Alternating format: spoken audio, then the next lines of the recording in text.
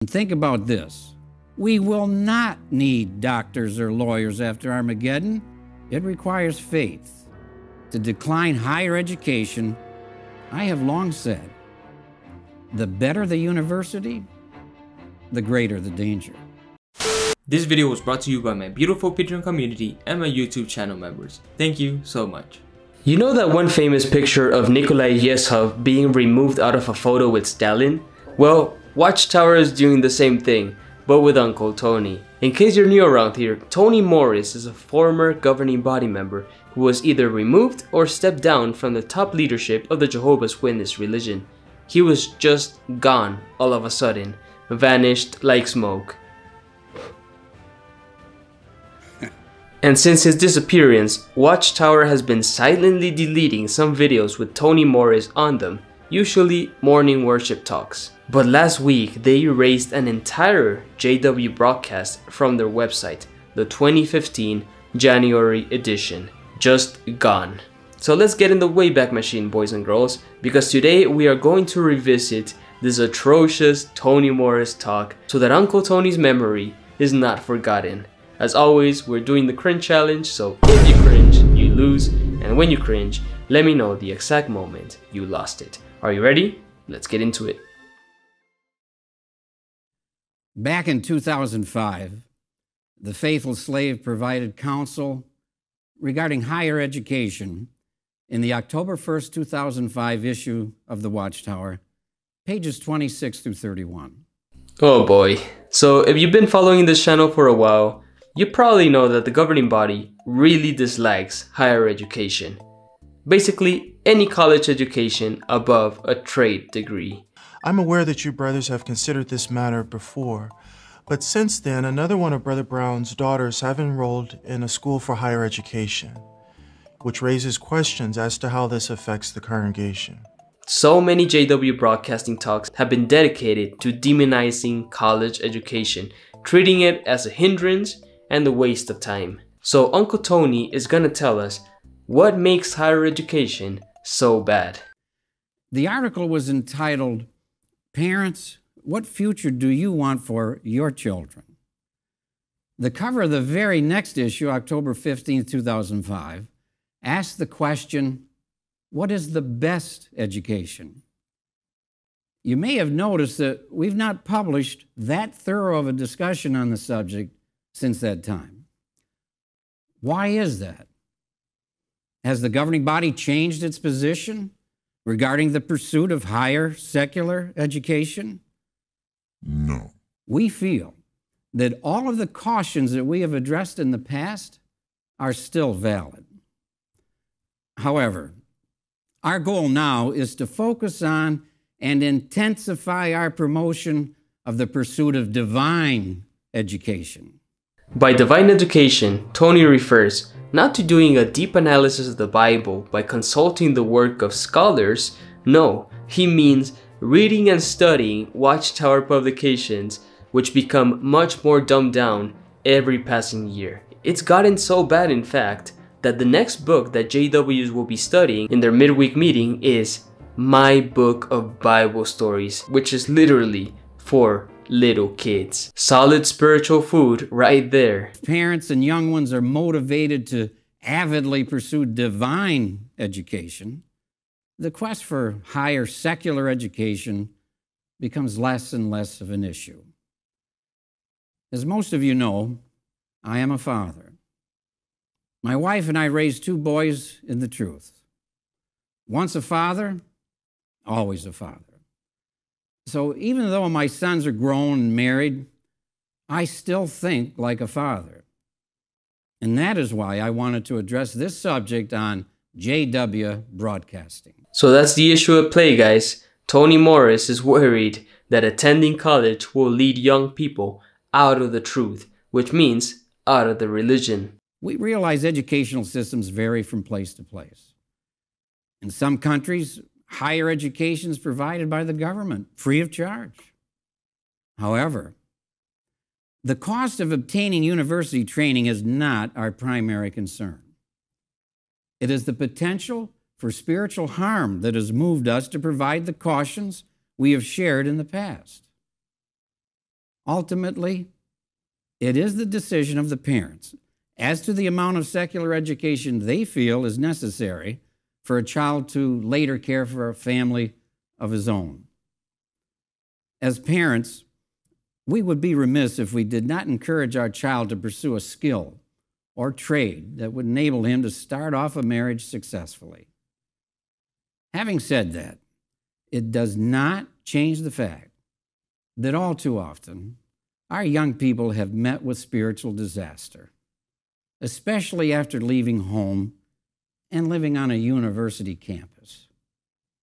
So parents and children, you need to have a goal and you need to have a plan. If you're missing either one, Satan will provide it for you. And of course, he didn't take long to mention Satan, because when a JW leaves their religion, it's not because they made a choice based on their conscience. Nope, it's always because Satan tricked them. Young people, ask yourself, why am I considering additional education? Is it because I'm pursuing a specific skill or trade to support my service to Jehovah? Or have I been pressured by the system into believing that higher education will somehow make me a more respected person or lead me to a better life? Bro, education does usually lead to a better life. What are you talking about? Let me review the scriptural basis for our previous published concerns about higher education. As an example, 1 Corinthians 15:33 says, "Bad associations spoil useful habits." While it is true that the ancient city of Corinth was known for its immoral lifestyle, what was the Apostle Paul primarily concerned about when he penned those words? In verse 12 of the same chapter, he made clear that his comment about bad associations had to do with what the other persons believed. It was a doctrinal issue. If we are in continued association with those who do not believe the same, it can erode our thinking and convictions. How weak does your belief system have to be that it will crumble if you associate yourself with others who don't believe the same things?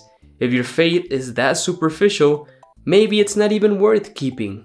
Some have felt that spending time with non-believers in a university setting is no different than working secularly with those who do not share our beliefs.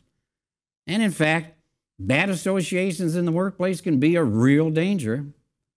However, it is one thing to work on a job with others and quite another matter to immerse oneself in an institution of learning.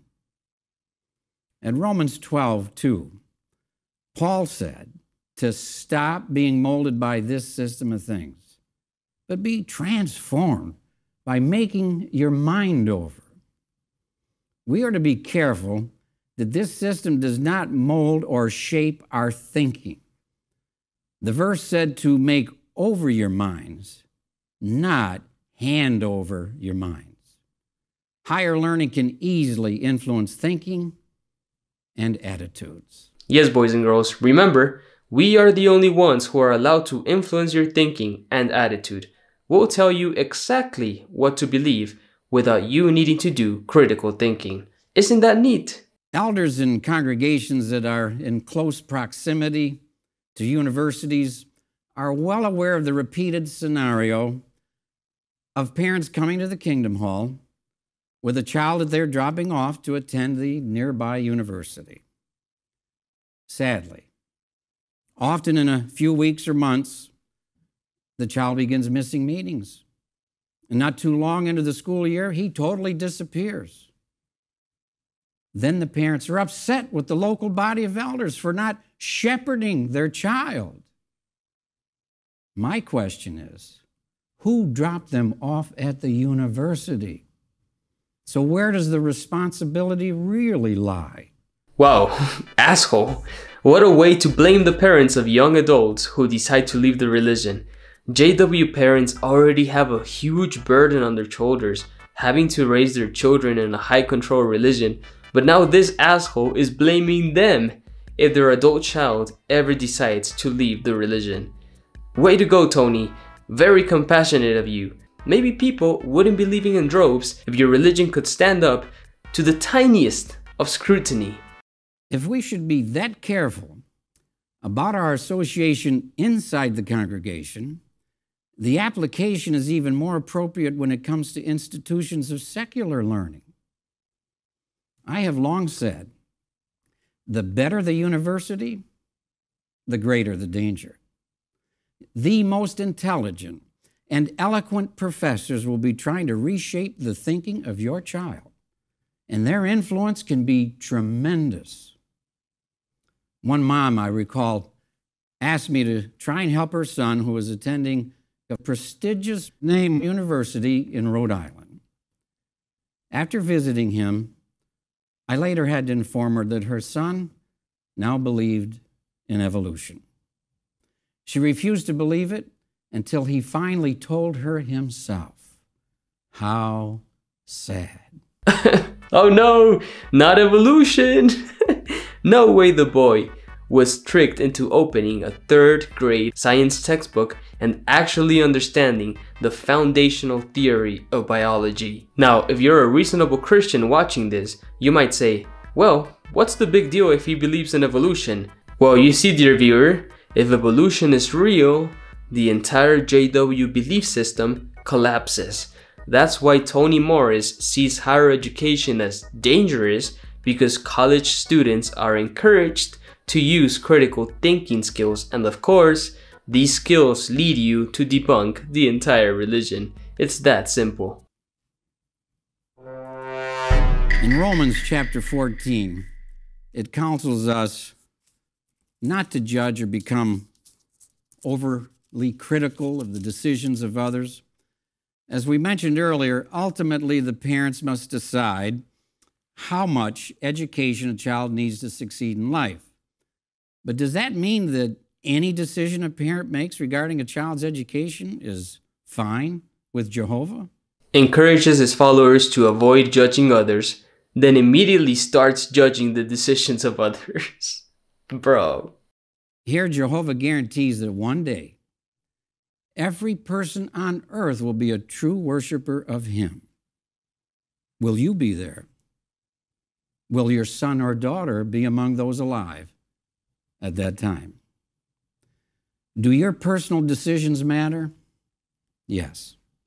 Look at verse 12. So then, each of us will render an account for himself to God. Yes, we all will have to answer to Jehovah for the decisions we make today. May we all decide to play it safe before our God.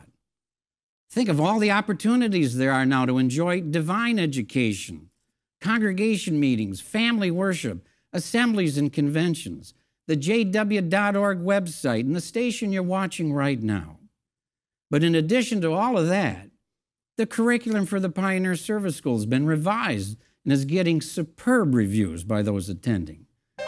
Then there's the new curriculum for the School for Kingdom Evangelizers that bolsters and trains students for a career in a variety of theocratic privileges. Yes, boys and girls, abandon your college education and instead join our institutions of higher learning, where you will learn how to become an unpaid volunteer for the religion. Yeah, Tony, I think I will pass. Watchtower places such a huge importance on their advanced courses like the School of Gilead or the School for Kingdom Evangelizers, and treats those classes as the best education in the world, when they're really just a rehash of the same infantile study material that all JWs have access to.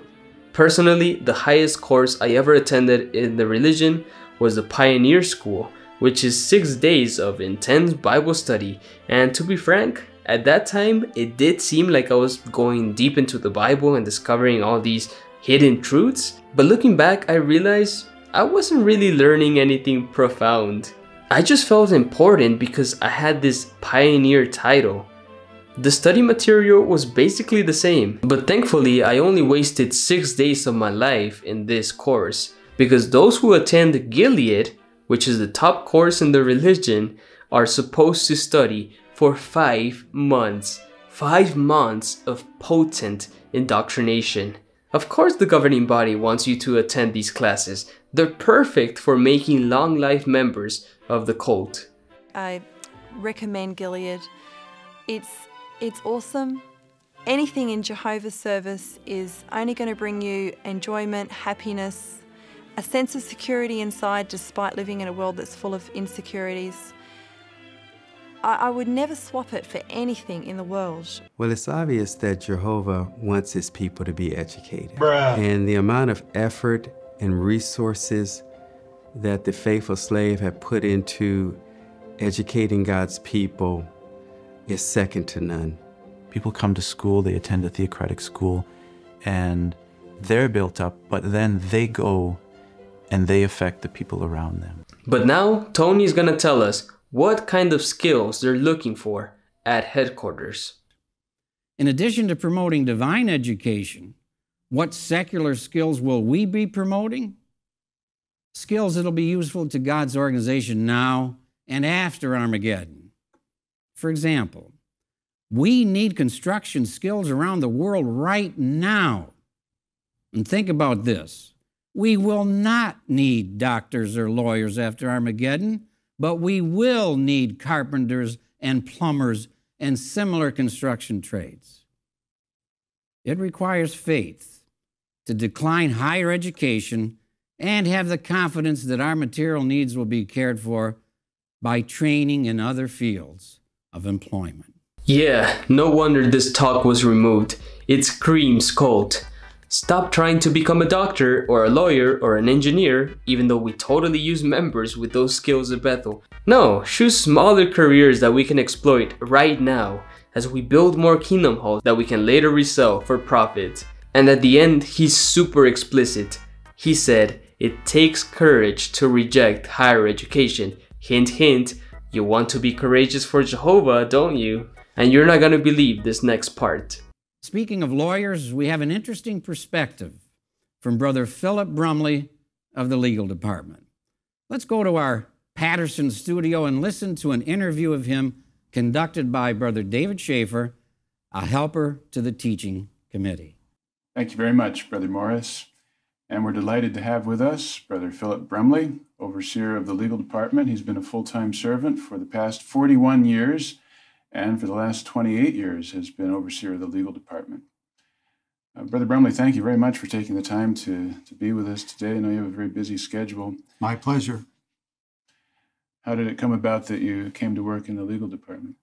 So I was working in the carpenter shop one day, and I got a telephone call from Brother Charles Steele. The governing body asked Brother Steele who could go through law school to become an attorney.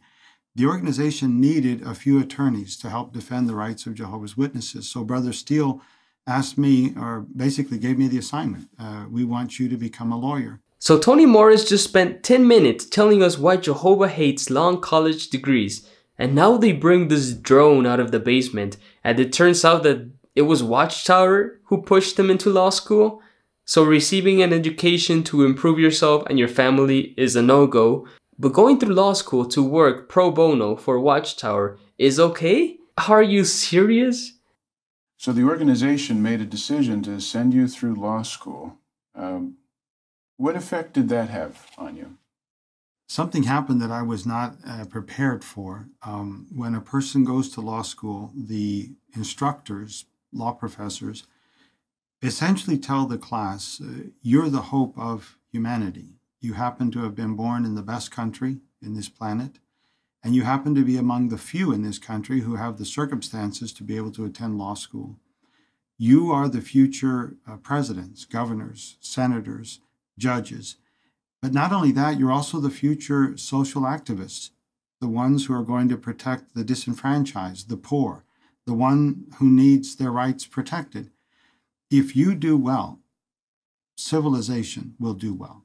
If you do poorly, humanity may not survive. Now that may sound like a grandiose statement, but when you hear that repeated over a 4-year period, it can start creeping into your mind.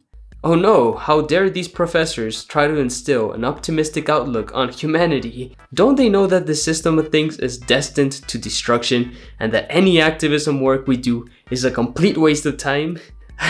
No, but seriously, I find this incredibly tragic because this dude could have actually helped out the disadvantaged ones with his law degree, but instead he uses his talents to settle CSA lawsuits and to defend a religion that constantly violates human rights. Way to go, man. Way to go.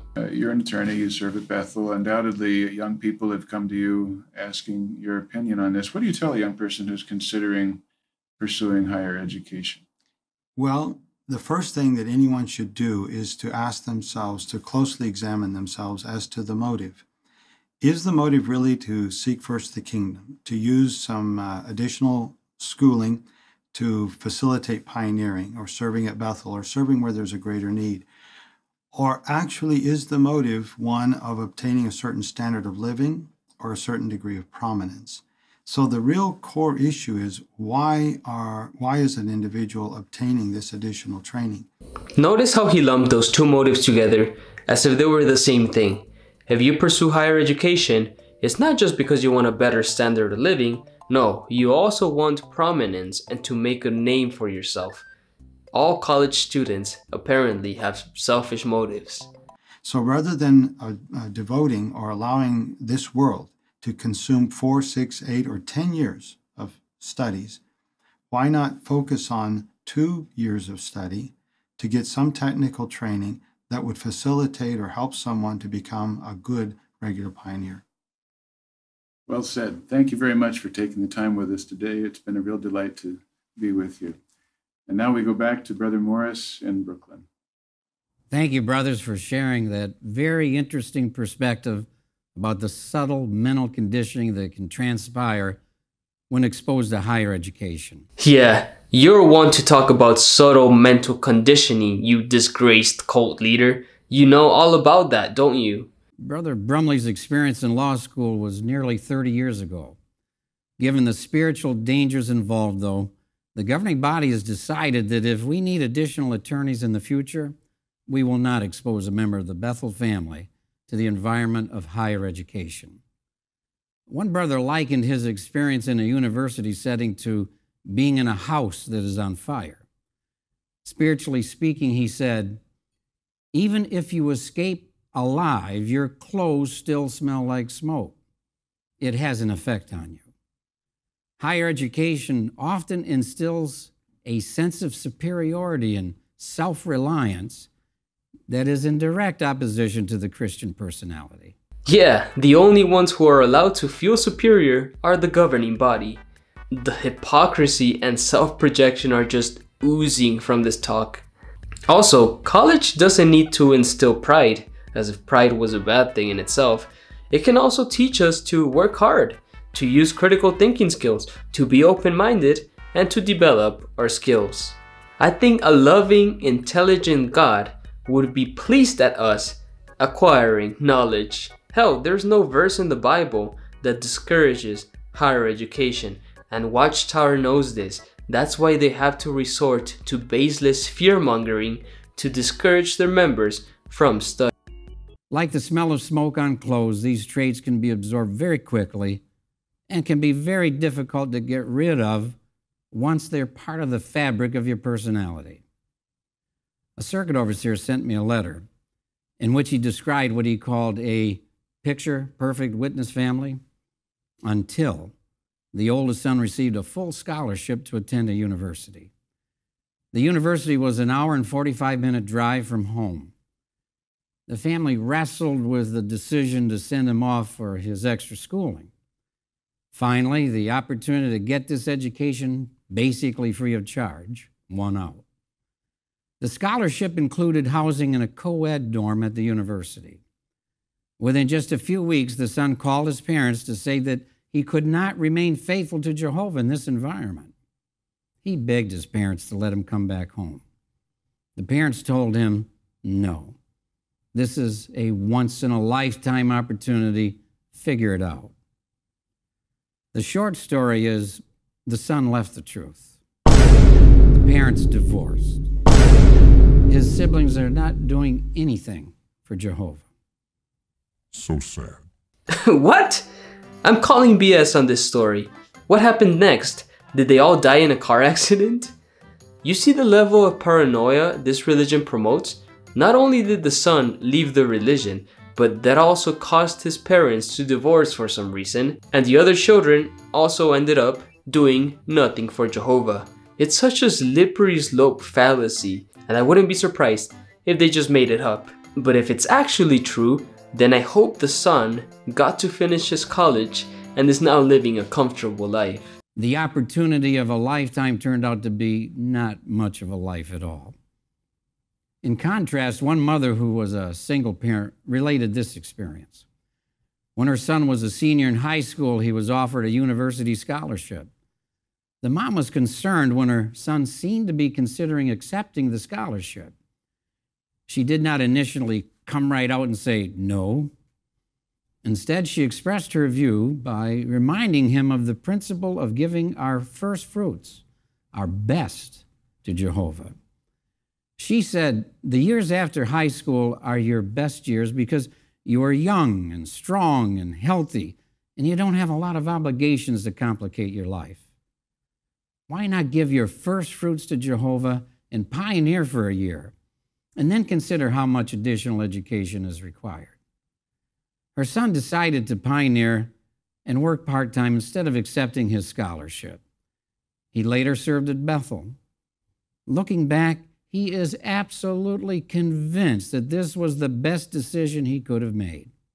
Wow, so the mom completely sabotaged the future of her child, and now he serves at headquarters for free. Well, he's probably not even at headquarters anymore, since they've cut a lot of personnel since this talk was released. Now, don't get me wrong, there's a lot of people who have done well in life without a college degree. That might be your experience. But encouraging your children to reject scholarships to perform unpaid labor for an extremely wealthy religion is not just irresponsible, it has destroyed countless lives. So many JWs who took this advice and are now old, barely scraping by with their savings, all because they decided to put Jehovah first. How sad. As a father, my heart goes out to you parents, and please understand that we want the same thing for your children that you do. We want them to be able to care for their future physical needs responsibly. But at the same time, an extended application of 3 John verse 4 applies.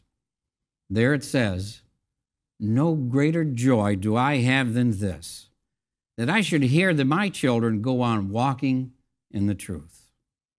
Remember, divine education truly is the opportunity of an everlasting lifetime. Wow, that was actually worse than I remember. I totally get why they had to trash this talk. Not only is it given by a disgraced governing body member, it also makes the religion look like a cult. Hey Watchtower, let me tell you the most important internet rule. What you post stays here forever. Go ahead, erase all the Tony Morris videos from the website, cause I have them all downloaded and ready to go. That's what you get for wanting the spotlight so bad.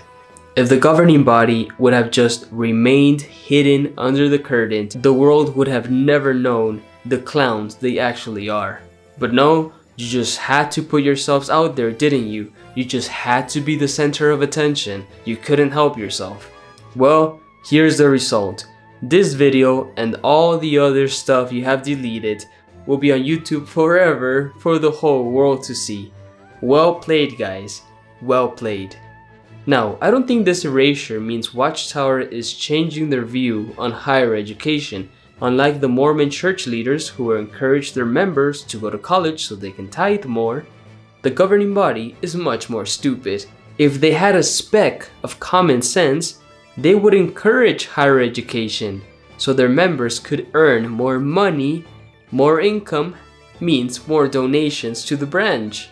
But then again, when I'm thinking about it, college does expose young JWs to new ideas, and it does encourage them to think critically, which a lot of times leads to them leaving the religion. So Watchtower kinda loses both ways. If they let their members go to college, they risk losing young people. But if they discourage college, the religion loses money. Damned if you do, damned if you don't. It's glorious. So thank you, Uncle Tony. Thank you. Even though you are no longer with us, may your old talks keep making us laugh and cringe for decades to come. I miss you, Tony. You are the best. See how wise Jehovah is? So guys, let me know what you thought of this program in the comments below. And let me know the exact moment you lost the cringe challenge, because I love reading your comments. If you would like to support my work, please head on over to Patreon or become a channel member. It's only $1 a month and you gain early access to all my videos. As always, thank you so much for your support.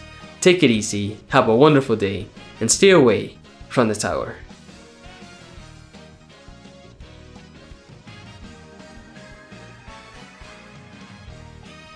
The apostates and the enemies of Jehovah would say, well, that's gruesome, that's despicable. You teach your people these things? No, God teaches his people these things. This is what he's foretelling. And frankly, for friends of Jehovah God, how reassuring that they're finally going to be gone. All these despicable enemies that have just reproached Jehovah's name, destroyed, never ever to live again. They're out of the way, especially these despicable apostates who at one point had dedicated their life to God, and then they joined forces with Satan, the devil, the chief apostate of all time. They will vanish like smoke. So I thought this would be a nice memory aid to this verse stay in the mind. Here's what Jehovah's promising. Hey.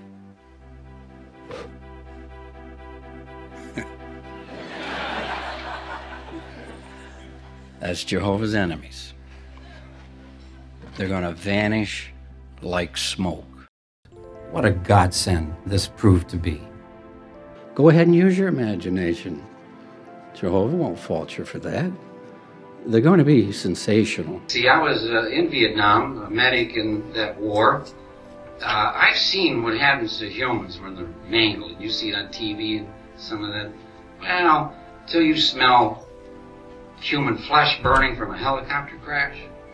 People that look like humans, like a hot dog on a grill, blackened and splitting open. I know what's coming at Armageddon. A lot of dead people. A lot of dead people. And we have no intention of stopping there. We're going to talk about money. Now, the fact is we never beg for money. But that's not to say we can't talk about money, reflect on, so that we don't find ourselves, when it comes to contributions on a monthly basis or whatever, empty-handed. You have to take that into account, even if we're in the poor range. Well, that's ridiculous. We're not against education. We are pro-education. It's just that we are selective with who does the educating. Now, heterosexual, that's the tight suit jacket and the tight pants, better known as tight pants. And they are tight, I mean tight, all the way down to the ankles. That is not modest, brothers. But like I've been telling others, and this is a fact, the homosexuals that are designing these clothes, they like you in tight pants. But I'm going to give you a big confession. So that one particular night, we're driving back. It was a little distance from where we were, and they brought that up. They're sitting in the back seat, so we're having this conversation. And I told them, I said, look, you boys remember, you got to keep on the watch. This thing could go on and be ready for it to go to 2020. Honest. I mean, we're talking almost 40 years.